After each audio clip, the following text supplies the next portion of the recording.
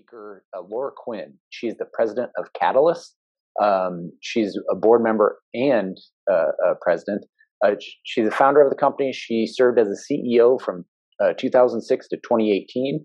And Ms. Quinn previously served as the White House Deputy Chief of Staff for Vice President Al Gore, as Executive Director of the U.S. Senate Democratic Technology and Communications Committee for Majority Leader Tom Daschle, and in communications and economic policy positions for U.S. Senators Jay Rockefeller, Carl Levin, and Joe Biden.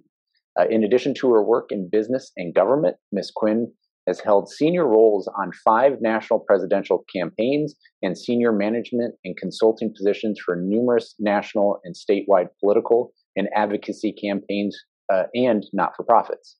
In 2018 to 2019, she was a fellow at Harvard's Kennedy School, Ash Center for Governance and Innovation, and at Shorenstein Center for Media, Politics, and Public Policy. Laura will join us to expand more on the issue of disinformation problem between rural and urban America. Laura, welcome to the Rural Progress Summit. Thanks, JD. Appreciate being invited. Thanks to the organizers of the conference and to everybody who's taking time out of their day to participate. So I'm going to follow up on what you were just hearing from Tim about, but I'm going to kind of try to present what the landscape looks like, both in terms of how America is reacting to the current information environment and how that information environment has changed over time and kind of how it's operating at the moment. And I'm going to focus a lot less on content, like whose information is good, bad, getting through. And I'm going to talk a little bit more about literally how this information ecosystem works, because I think it's very hard to understand what is having impacts if you're not understanding the mechanics of how people are getting their information. So I'm going to try to show you some slides here. Let's see if we can get them pulled up.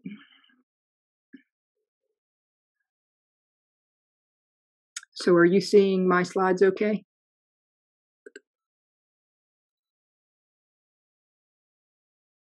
Yep. Okay.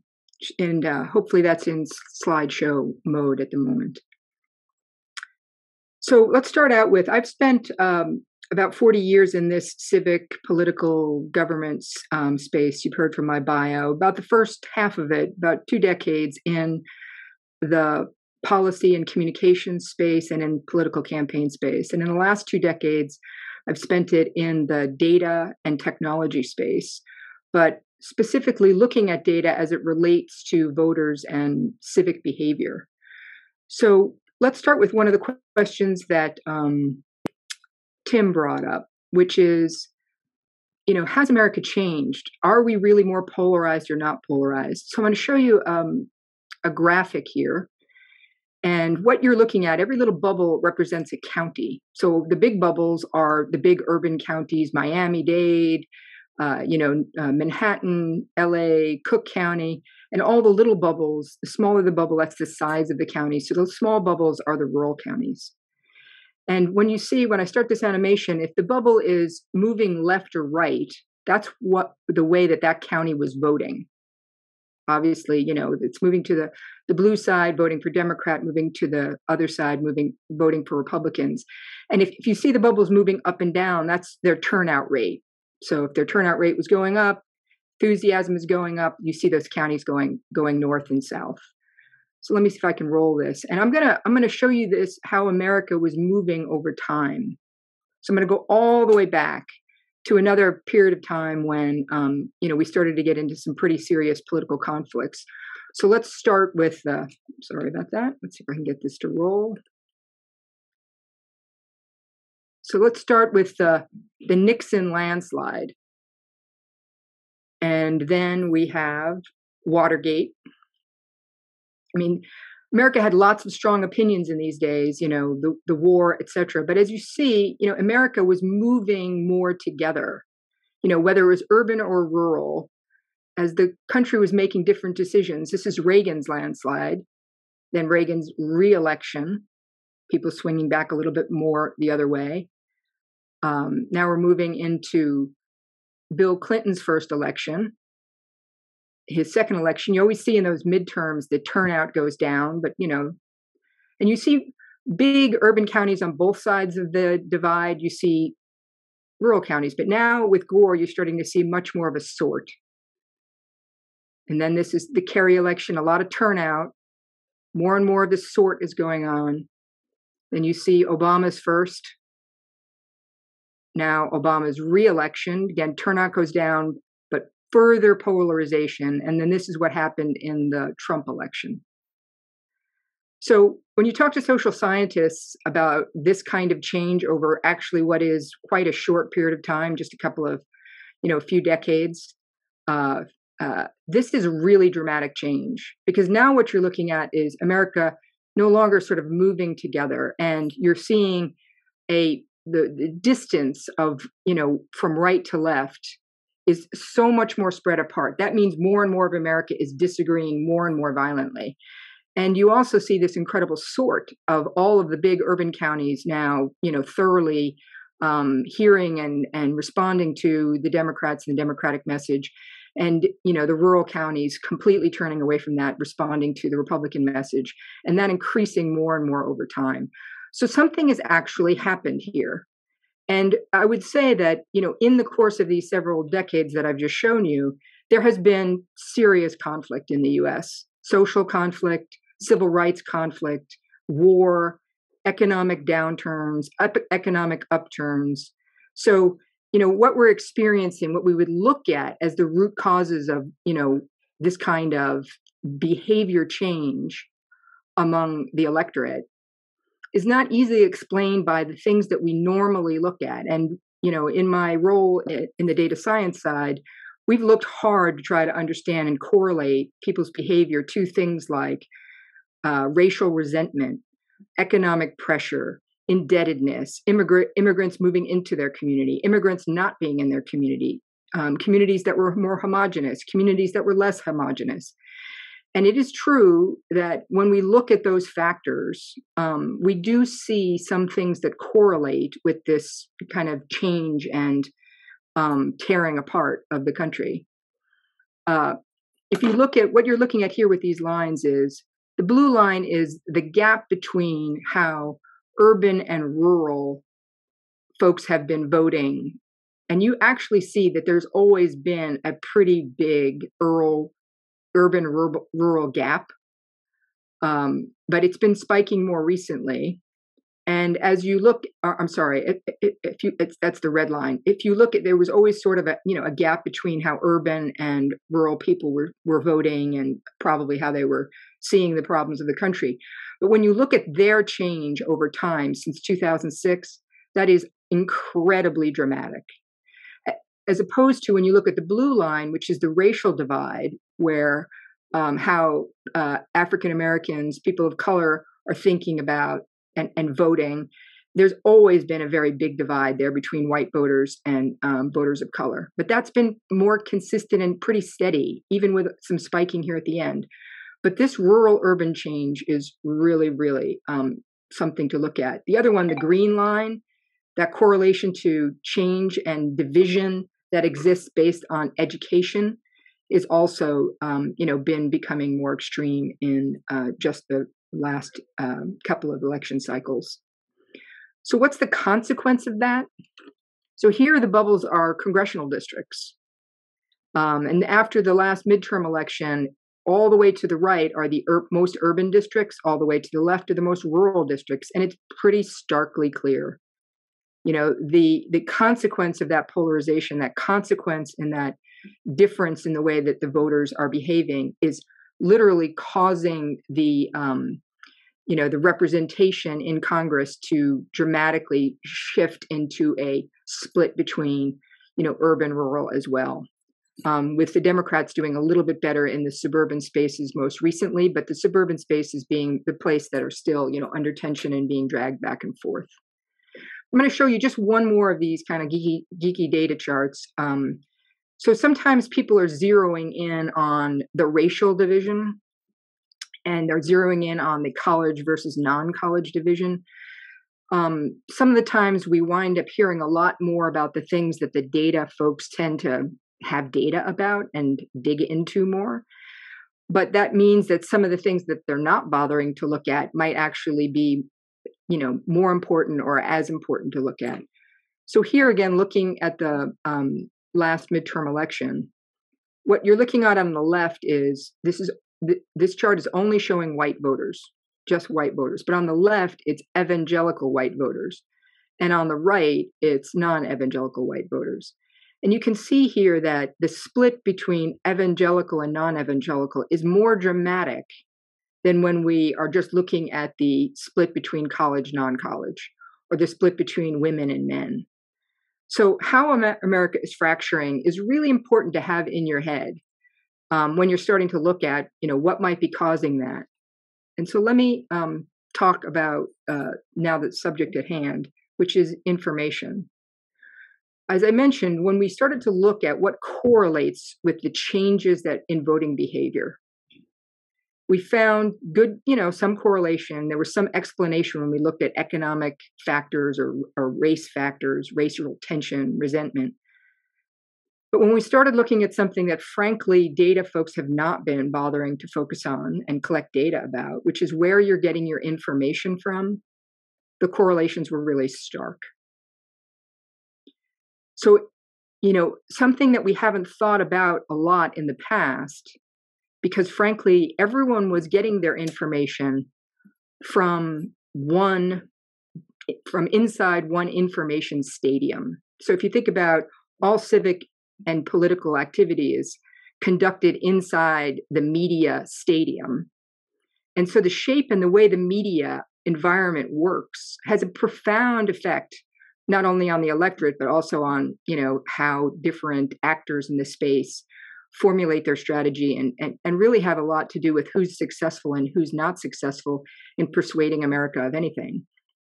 And that information stadium that we're all operating in has changed dramatically over the course of, again, just a few decades. So when we are now able to do what we couldn't do in the old days, which is, using machine learning to really examine the content that is being produced by all kinds of news outlets, including digital, news outlets, we can actually map the nature of the content that's being, pushed out by various news organizations and how much reach they have. And this is, a fancy data depiction of that. And you see, we now have a lot of news organizations that are still producing what I would call purple news, that, a little bit of both. But we have a huge growth of news outlets and information sources that are giving overwhelmingly a preponderance of information that is on one side or the other. That just didn't exist in the past. There weren't that many news outlets, and they all had pretty close to, very broad reach. And they were kind of crafting what they were producing to have the most appeal, frankly, so that they could hang on to the largest audience share. But that is no longer possible. You're competing with a lot more if you're in the information business. So people are tending to want to carve out a niche rather than try to broadly appeal. And that is having consequences in terms of what is now available on the shelf for people to take down and look at. And it's not so much that they now have access to things that are extreme. It's that they have access to so much that they have to start picking and choosing, because although there is now infinite shelf space for information, there is still finite amounts of attention that people, can devote in their own personal lives. And that's causing more and more people to just gravitate to one part of the shelf and be looking at one set of information and not getting that broader picture. Sort of to make this point a little bit starker, we were all operating inside an information stadium that had a left, had a right, Amy Goodman on one side, Rush Limbaugh on the other side, but everyone was getting a dose of, some of all of it. Over the last several decades, long before, the advent of Facebook, that information ecosystem was ripping apart. And you were getting more and more of, two separate information arenas where people were getting less and less cross-pollination of what they weren't necessarily particularly interested in. And that has been reinforced by social media and what is now available online. So what you're looking at, and I'll just show you, this example, but I could show you examples in the other direction around what's reinforcing the old media ecosystem. The difference is that on the right, because I believe they felt disadvantaged by the larger mainstream media ecosystem for a long time, over the course of decades, there was just more work done to build specific networks that were reaching niche audiences that folks on the right were most interested in talking to, and frankly, were not very expensive to invest in. And that include, Christian broadcasting, talk radio. Radio became a very cheap way to reach audiences and invest in. And radio has, and some of these other television networks have enormous penetration, particularly inside certain communities, and particularly in rural America, where broadband and other forms of distribution are not as robust as they are in the urban places. So people are somewhat surprised when, you show them this kind of reinforcing set of brands. These are not individual brands that are stood up by, one actor in one place who's focused on one tiny niche audience. Increasingly, they are part of networks that are all owned by the same operators. So I'm just showing you, I just picked one out. This is the Liftable network, which has scores and scores of media properties that are in the digital space, each tailoring to, different kinds of niche audiences, but all basically getting a lot of their content produced in a central place. So that means that these new networks have as much throw weight often as, some of the more traditional networks. When you looked in 2016 and 17, when the Liftable network really exploded, it was already attracting more Facebook followers across all of its brands than, major mainstream news organizations. So the advent of these new players is really quite consequential. The fact that many of these players have a very pointed, particular, set of information on one side or the other around some particular topic that they're driving is a new factor that just has to be taken into account when you're thinking about how and what kind of information people are getting. Sorry about that. So one of the things that's important to know is that these operations, they may have a political point of view, but they are also money-making enterprises. They are, for every intensive purpose, they're commercial information and entertainment networks that are competing for people's attention and doing it by trying to carve out a particular niche audience for themselves. And that means that they are relying heavily on social media as their new marketing platform. So they're not necessarily trying to use Facebook as a means to, in and of itself. They're using Facebook and some of the social networks as the way that they recruit viewers, followers, folks who are willing to check in to their brands. And then they are selling that attention to advertisers. They are monetizing it by selling merchandise directly. These are commercial enterprises as well as, in some cases, folks with political or other issue objectives. And this is really quite consequential as well, because a larger and larger set of America is getting at least some, if not a majority of their information from digital information providers. So even if they're still watching some television and radio, they are increasingly, part of their diet is coming from this other new information shelf space. And let's take a minute to talk about what that shelf space looks like. Behind the scenes, and this has been well demonstrated by the whistleblower revelations that have just come out in the last week. Facebook and Google and the other digital platforms are not neutral in effect, in that they are not simply creating more shelf space and putting anyone's material on those shelves, and that's the end of the story. They're doing that. And they are censoring, but they're not censoring in a sense, picking the right or the left. What is clearly detailed in the documents that were just released by the whistleblower about Facebook is that their algorithms are tuned for attention, almost unrelievingly.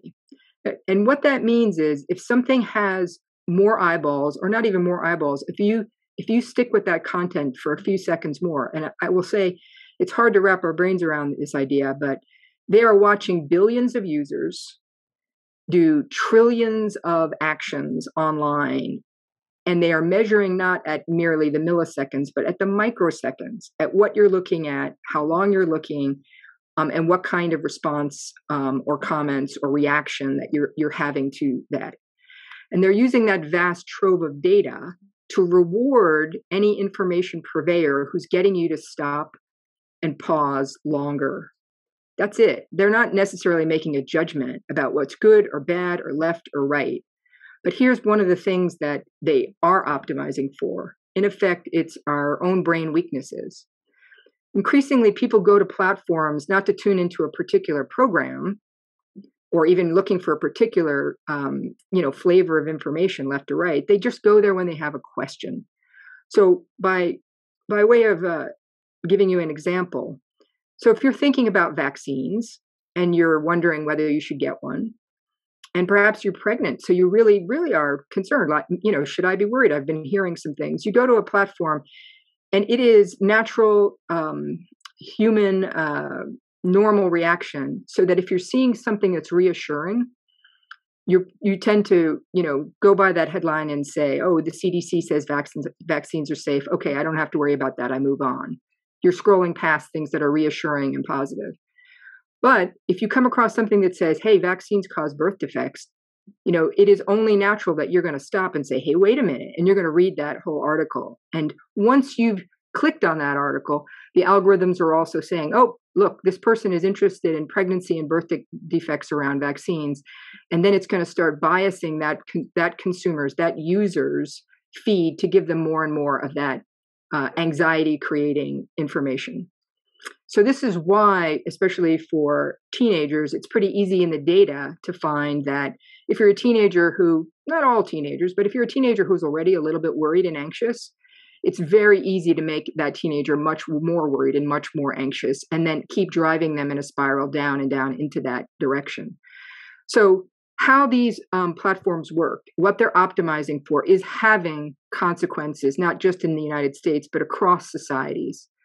It is reinforcing what people are most anxious about, what people are potentially more angry about, and giving people a stronger and stronger diet of that set of information. So it's a different kind of censorship. It's not a censorship that's based on a political ideology, but it is certainly a set of actions that is changing the information diet of whole communities. And that makes it very, very fertile ground for anyone who wants to exploit that space.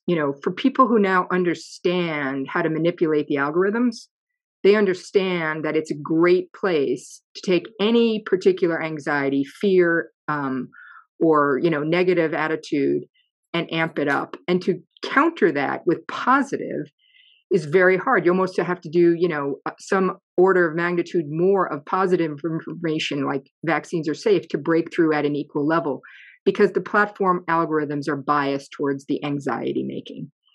And this means that it stokes what might be a low level of anxiety about any issue into something that can turn into, a violent rage. And we've seen the worst of this kinds of effects in other parts of the world, frankly. And, what's happening, obviously you've heard about what happened with the Rohingya in Myanmar, but, we're seeing this kind of effects in Nigeria and in Tigray and other parts of the world as well. And it's also the kind of thing that is fertile ground for just driving conspiracy, for making people believe that something that they think they kind of had a suspicion about was actually really true. Because again, you're much more likely to pause and take just a little bit more time with something that is a little bit reinforcing of a conspiracy than any kind of content that's saying, don't worry, everything's okay. So, how do we do something about this? I mean, it's pretty tough right now. The platforms, this particular recipe of, especially for Facebook, of going after your attention and allowing people to monetize your attention. I mean, frankly, that's the way television has worked for a long time. But the folks at Facebook, Mark Zuckerberg, has put that recipe on absolute steroids, and it is an enormous profit-making enterprise for them. We're talking about a company that only, little more than a decade ago or a couple of decades ago was not making any money. And now this chart is old. They've already crossed the $40 billion a year net profit line. So you're talking about a recipe that is phenomenally profitable. So getting them to change some of their product design that would possibly cost them a little bit of money is no easy feat in and of itself. And, there are other, networks of actors that are using this kind of operation to build bigger and bigger, frankly, commercial media operations that are capitalizing on this kind of recipe being very powerful. So let me say a word before I, lay all the blame on the doorstep of the social media platforms in the digital space. It is important to recognize that in certain parts of the country and among certain older folks, they're still digesting a big diet of television and radio, along with more and more of the digital side of things. So the older you are, basically think 45 and above, you're still taking in a lot of television and radio. And the older you are, the more you're taking in. As you move lower than 45 years old, the youngest folks are taking in less and less. They're even moving away from Facebook, and now they're all in Instagram and TikTok. So in the short run, meaning the next several election cycles, next several decades, the focus on legacy media needs to be, continues to be strong, particularly in places where legacy media is not competing with as much digital information. And that especially is in rural America, where broadband is, less available. Radio is still incredibly powerful, where people spend a lot of time in their cars. And, some of the locally controlled local station groups have, more trust and are more powerful and persuasive than national networks that are, increasingly the national network's audience is increasingly urban and suburban. So one last thing before I turn it over to the next speaker, a couple of things to think about when you're thinking about this new information arena, right? So the old world and the new world have some things in common. They're both, systems that reach largely everyone. At this point, in the US at least, the old legacy system still has a little bit more reach in certain rural parts of the country, but it's not long before the digital side captures more and more, especially as what you can get in your handheld device becomes more and more equivalent than what you can get through broadcast devices. The second thing, they both paid for by selling attention. You are only able to sell attention one way in the old broadcast system, and that was by selling ads. You can sell attention many more ways in the new system. If you are able to, sell people attention for merchandising and commerce, that's as lucrative or more lucrative even, or getting folks to subscribe or become donors, more like the public television recipe of old. But the other thing in the political information space that's really consequential is in the old world, it was so expensive and there was such a small amount of shelf space that really only two narratives were generally presented at scale. Because and ad dollars, if you had enough ad dollars, you could buy your way in front of any audience you want. You may have thought, older people didn't want to hear your message, but you could put your message, in advertising on Golden Girls or Jeopardy, and you would be sure that you were getting your message through to them. And in the old system, if veracity wasn't rewarded, there were penalties that could be leveled on folks who really were, extremely, mendacious. In the new world, shelf space galore, many competing narratives. No matter how much money you have, you don't get to buy your way in front of an audience. You've got to get them to choose you. And disinformation, as I was mentioning, is actually strongly rewarded. And it's not just disinformation, I would say. It's sort of negative information. And that is why more and more in this digital space, you have folks that are looking not to rent advertising slots next to programming. They're in effect building operations to own the programming itself. And you see the consequences of this in the political space, where when in the old days, if you had more advertising money than your opponent, you would, have a big advantage and you would likely win the day. We are regularly seeing now that even candidates who outspend their opponents are not necessarily coming up with the results that they, got used to expecting. So more and more, as I said, we have, folks who really understand the mechanics of this space, exploiting it more effectively than those who are still clinging to an understanding of the old media system. And that includes, political actors, but also,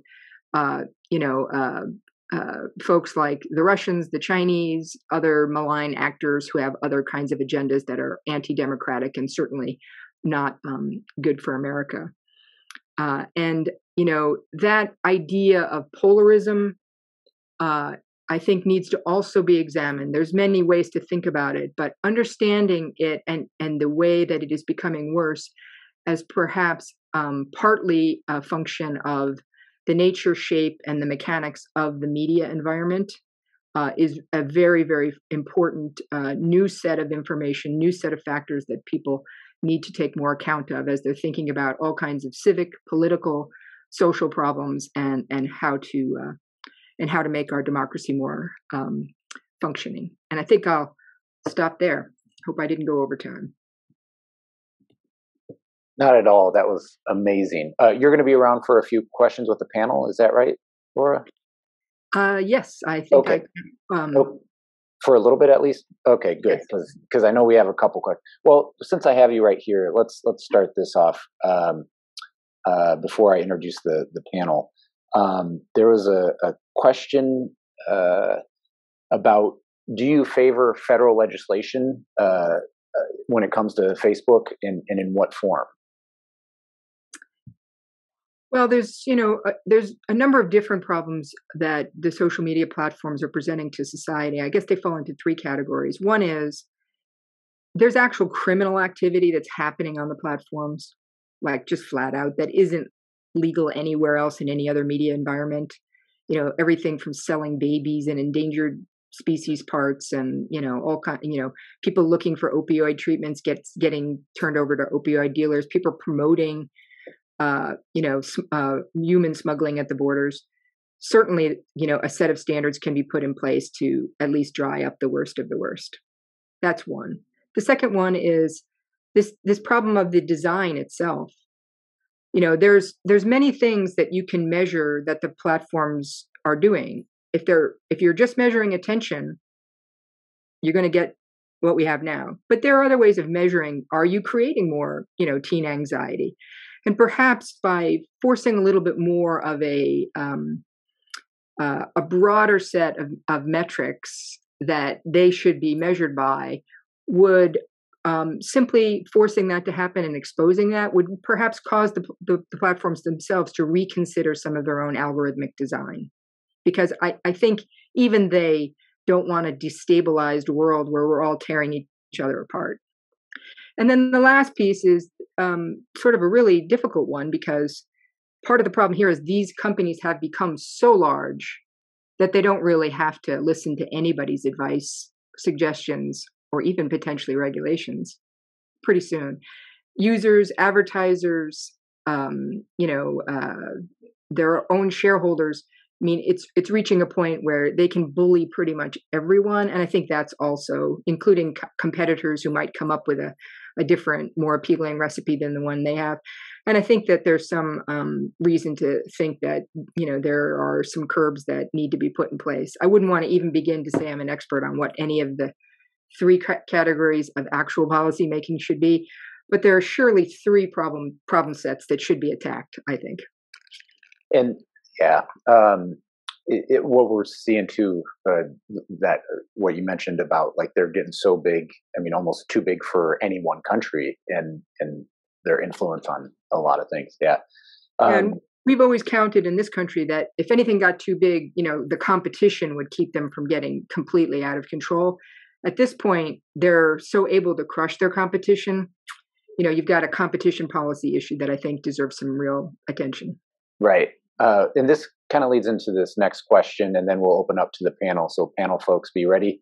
What role do you think local news channels play in this political climate in rural areas, especially with conservative corporations like Sinclair Broadcasting buying or affiliating with local news stations and implementing must-runs, et cetera? And is the impact of small comparison to the Facebook bubbles and social media phenomena? Yeah, two quick questions, two quick answers to that. If you believe that good information is part of what democracies need to function well, you got to invest in it, right? And believing that you can ensure enough good information gets through just with occasional advertising campaigns, I think is a mistake. But, trading one group of far removed owners who really don't understand a community very well with a different set of far removed owners who don't understand that community well probably might not solve the problem either. So investment that has roots in some local ownership, local management, hiring local news gathering capabilities, and even producing programming, covering local events. It used to be really, really, really expensive to produce content.